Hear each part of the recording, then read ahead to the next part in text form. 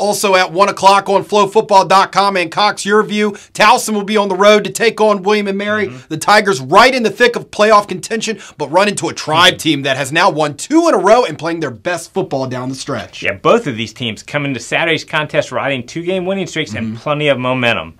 Towson's offense has averaged 31 points and better than 450 yards over the past 2 weeks.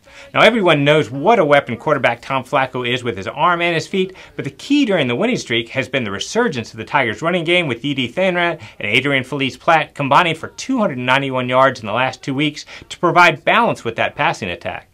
Now, Towson's defense forced 3 big turnovers at Stony Brook, but more importantly, slowed down the Seawolves' rushing attack, which will be crucial for them again this week.